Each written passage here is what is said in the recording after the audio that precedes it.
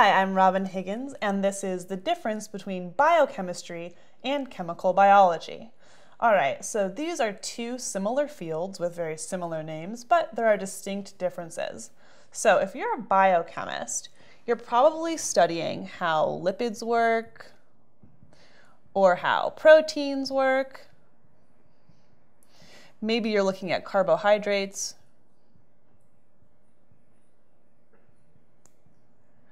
But it's kind of it's biochemistry. So you have all these different natural systems and they all do their own chemistry. So all of the lipids and proteins and everything inside of us is doing their own chemistry. And if you're studying that, you're a biochemist. So if you're a chemical biologist, it's a little bit different. So you're probably more dealing with systems that are alive,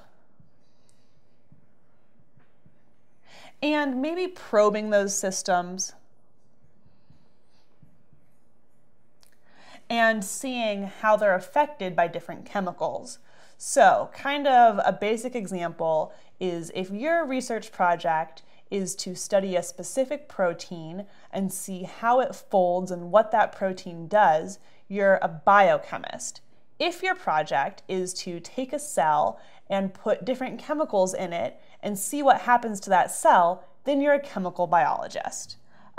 It seems small until you're actually doing the research, and then it takes up your whole day, and it's a very important distinction.